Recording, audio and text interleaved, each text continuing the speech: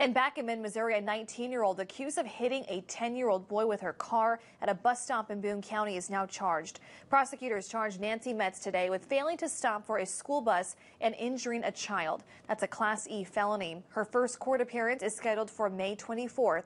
Metz was driving on Ponderosa Street yesterday when she allegedly hit the boy while he was crossing the street to get on the bus. He suffered minor injuries and was taken to the hospital by his parents.